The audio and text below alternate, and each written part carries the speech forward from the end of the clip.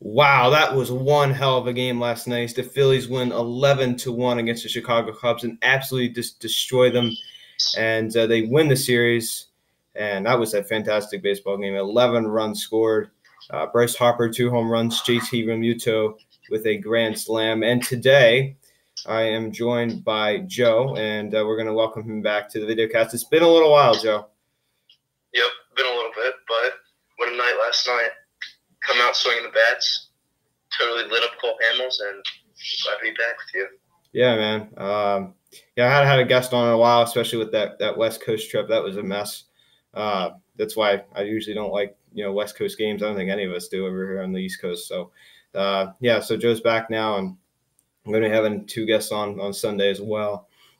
So really happy about that. So anyway, let's talk about this game.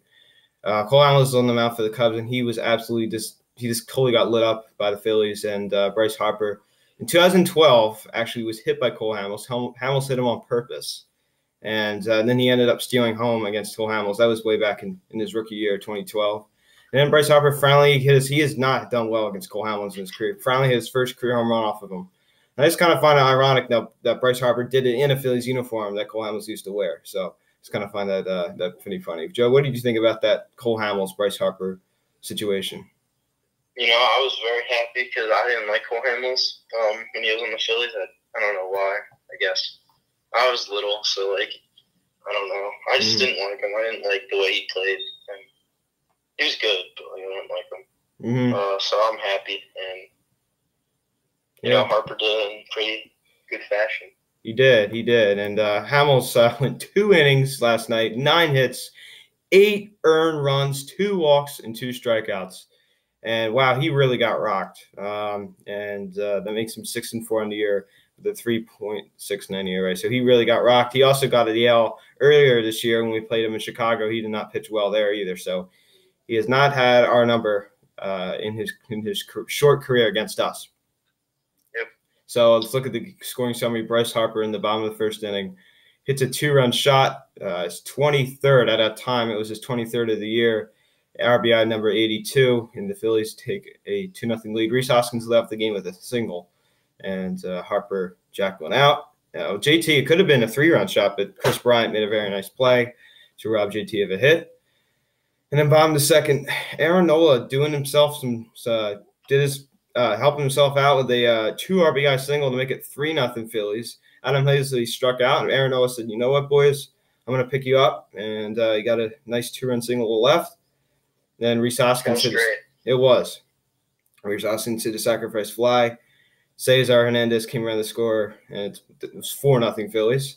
And then Cesar singled to shallow center. Kingery scored, and Quinn went to second. It's now 5-0 Phillies. Then Adam Hazley reached on I don't know what the hell happened here. The ball hit the first base, and Cole Hamels was not covering first. Anthony Rizzo was way far away from the bag towards the second base side. And Cole Hamels did not cover first, as he should have, and cost him a run and a hit. So it's now 6-0. And then they took Cole Hamels out of the game. And then JT Realmuto hit a grand slam. And that was quite a shot that JT hit down the left field line. That was his 17th home run of the year. And it's now 10-0 Phillies. Then in the bottom of the 6th inning, Bryce Harper hit his 2nd home run of the game, 24th of the season, 418 feet into the upper deck, close to where he hit his first career home run with the Phillies. And it's 11-0 Phillies. And then top of the 7th inning, Chris Bryant, who is one of my favorite players in the game, hit a home run to center. So I'm not too happy. I'm not too mad about that because the home run meant nothing, and I really like Chris Bryant. So both Chris Bryant and Bryce Harper both had home runs last night, so that was pretty cool to see. Let's look at the box score. So Rhys Hoskins 1 for 3 with 2 runs scored on the RBI. Sean Rodriguez 0 for 1. JT Realmuto 2 for 4 with a run scored, 4 RBIs, obviously since the grand slam. Bryce Harper 3 for 3, 2 runs scored, 3 RBIs and a walk. Brad Miller went 0 for 1 with a strikeout. Gene Segura went 1 for 5 with 2 strikeouts. Scott Kingery went 1 for 4 with the run scored. Roman Quinn went 1 for 3 with 2 runs scored and a walk. Cesar Hernandez 2 for 3 with a run scored, obviously the RBI from the RBI single, 1 walk, 1 strikeout. Adam Hazley went 1 for 4, 1 RBI, 1 run scored, 2 strikeouts. Aaron Nola went 1 for 2 with that RBI single, and also walked. Logan Morrison pinch hit and he flew out. And let's look at the pitching in this one. Aaron Nola, your player of the game, but we're going to talk about who we thought should have been player of the game. Joe, do you agree that Aaron Nola should have been player of the game? He pitched a gem. He did. But I would like to see Harper get player of the game. Same. No, he went 3 for 3 with 2 home runs. Do you think he's our Phillies hot still player of the game? Would you consider him to be the Phillies hot still player of the game? Or do you... I'd say either him or JT. Yeah. Just JT threw out Baez, and I think his first or second inning. Best catcher in baseball. Second. That was a great throw. Mm-hmm. And he had a grand slam. Yeah. He went 2 for 4, you said? Yeah. Yes. He went 2 for 4 yesterday. That is correct. Aaron Nola went 7 innings. What were you going to say? That's a good day as a catcher. It is. Very good. He's the best catcher in baseball. He's one of, I think, 2 Phillies to hit 2 grand slams in the season. Aaron Nola, 7 innings, 3 hits, 1 earned run, 1 walk, 7 strikeouts, and 1 home run given up. That was the home run to Chris Bryant. Nick Pivetta, an inning, 2 strikeouts. Juan Nicasio, an inning, 1 hit, and 1 strikeout. So the Phillies win 11-1 against the Chicago Cubs, and they win this series as they don't have to worry about a rubber game today. All they have to do is now it's a salvage game for the Cubs.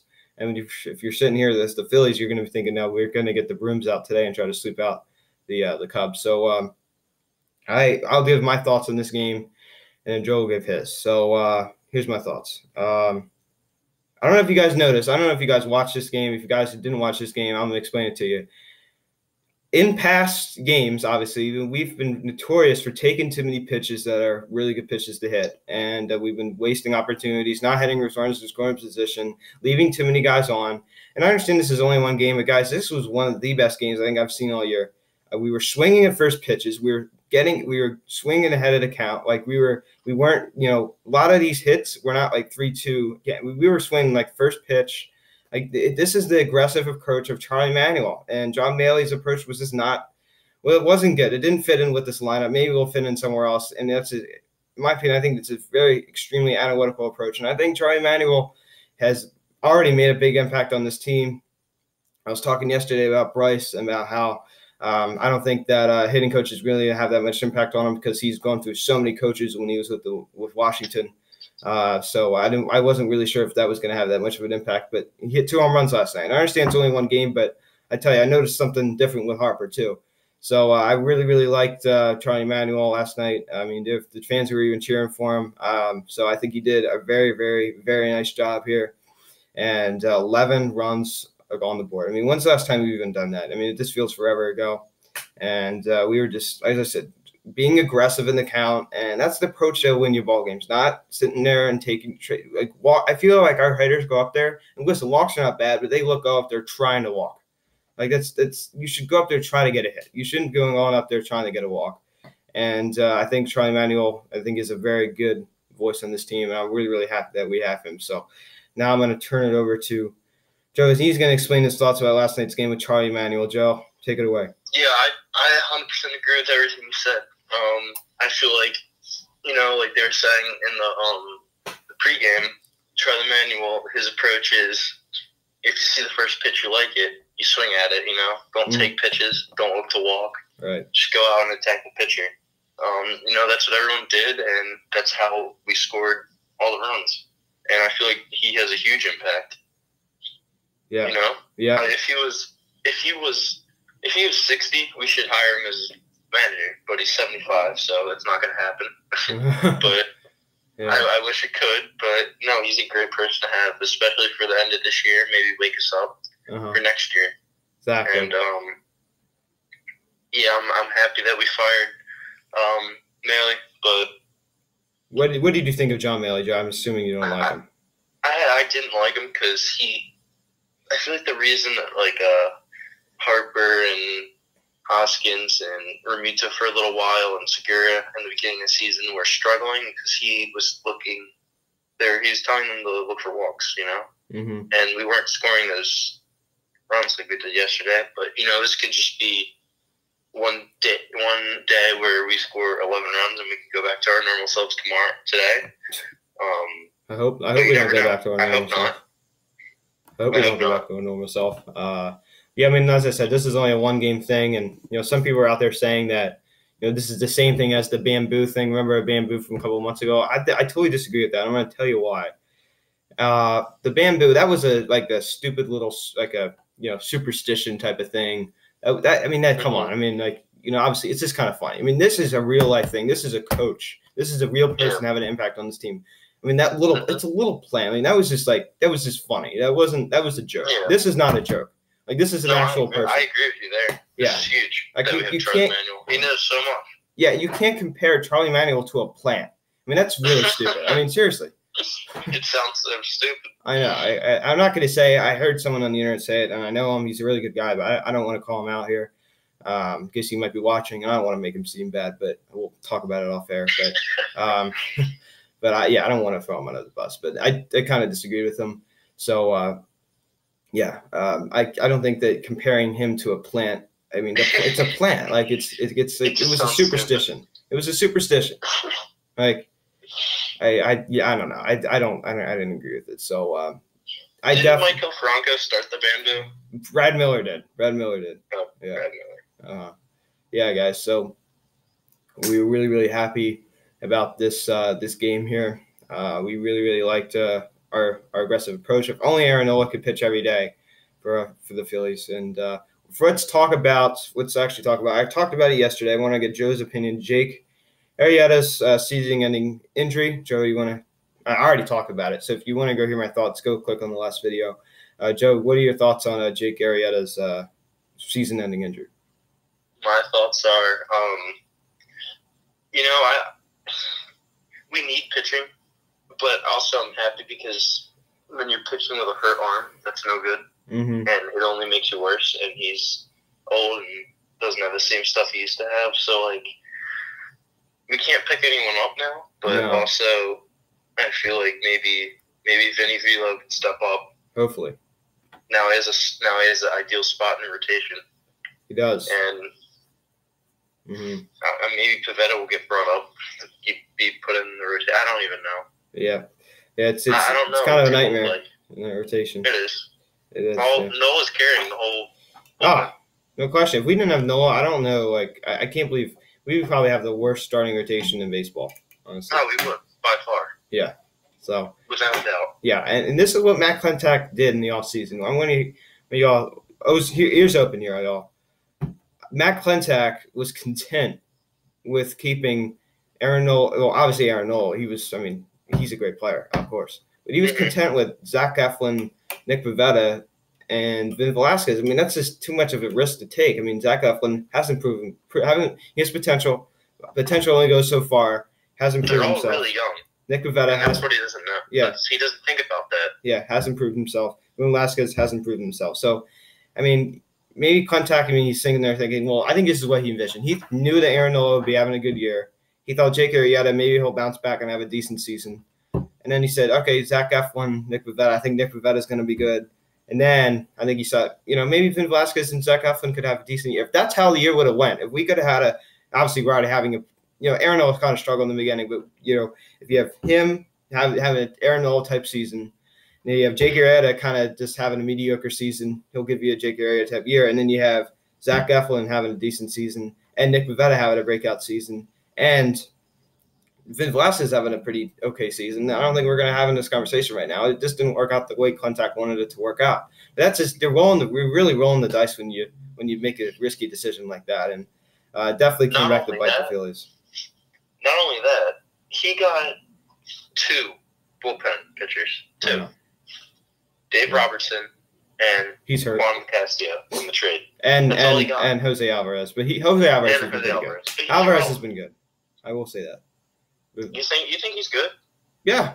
We got him from LA, right? Luis Garcia, yeah, we swapped him. Yeah.